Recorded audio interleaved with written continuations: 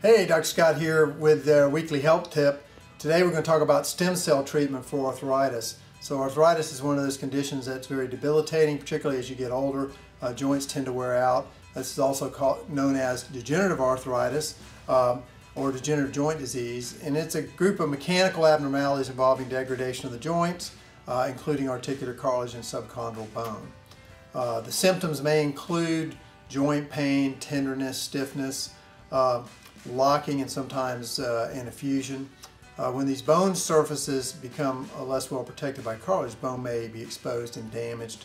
As a result, to get decreased motion, to get secondary to pain. The regional muscles may atrophy and become weaker, as well as ligaments may become more lax. There's also swelling and aching of the joints. It ranks as one of the most troublesome indicators of age, and as I mentioned earlier, very debilitating for some people as it progresses. So there's been all kinds of treatments for this using medications, very dangerous medications in a lot of cases. Obviously ends up with surgery, knee replacements, hip replacements, shoulder replacements, spinal surgeries, all of which have lots of risk to them as well. So, you know, what are the advantages of treating osteoarthritis with allogenic umbilical cord tissue derived from stem cells?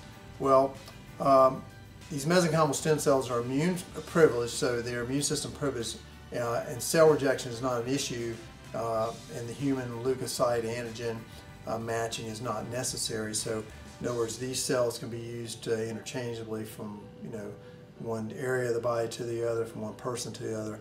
There's no immune privilege, so you don't have to be tested to see if there's a match or not. The stem cells with the best anti-inflammatory activity, immune modulating capacity, and ability to stimulate regeneration can be screened and selected.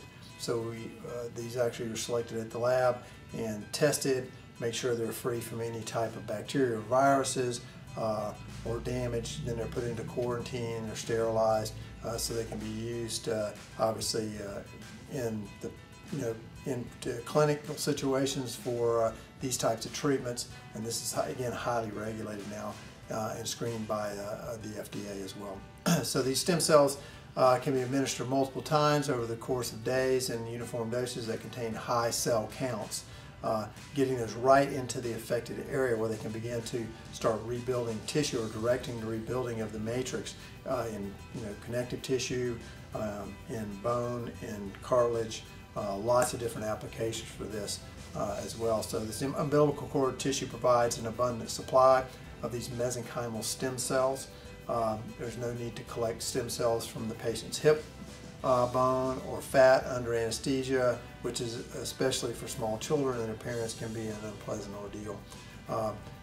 There's a growing body of evidence showing that umbilical cord derived mesenchymal stem cells are more robust than mesenchymal stem cells from other sources. And there's no need to administer chemotherapy drugs like granulocyte colony stimulating factor to stimulate the bone marrow to produce granulocytes and stem cells and release them from the bloodstream, which means like you don't have to take any special drugs to try to boost your stem cell count when you can get it from outside sources that come from stem cells from the umbilical cord, the Wharton's jelly from the umbilical cord, which is the umbilical cord closest to the fetus. So these umbilical cord stem cells are also donated from cesarean sections by the parent, so there's not coming from aborted fetal tissue or anything like that. This is a very amazing and promising field in the area of regenerative medicine and actually helping people get healthier, get their life back, reduce pain without drugs, without surgery, very minimally invasive, it's long lasting. The procedures don't take a lot of time in the office. Literally, a patient can be in and out of the office in literally 10 to 15 minutes. So very, very cool field that we're starting to actually delve into in our office now under our integrated health umbrella. Anyway, if you have any questions about that, you can call the office or click on the links that we have for any other information. Also, you can get on our Facebook page and like our Facebook page and see a lot of the information as well. So until next time, Dr. Ewing signing off.